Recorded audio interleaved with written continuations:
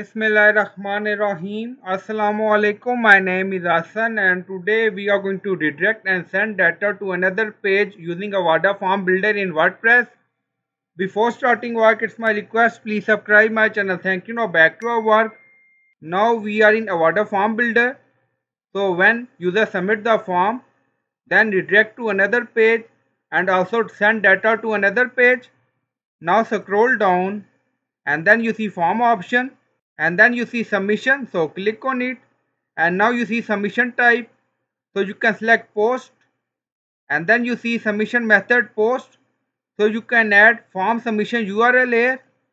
Now you see message, enter the URL where form data should be sent to, so you can add your URL, select post, then submission method post and then add URL and then click on update.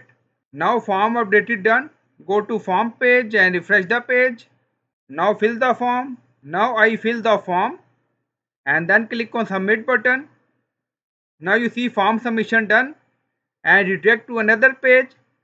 Now go to form setting again and scroll down.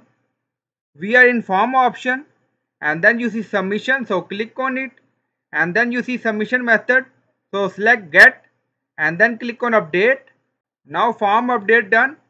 Go to form page again and refresh the page. Now fill the form again. Now you see I added some information, so I added name and then you see some text and then click on submit. Now you see form submission done and page redirect to another URL and then in URL you see all data of form.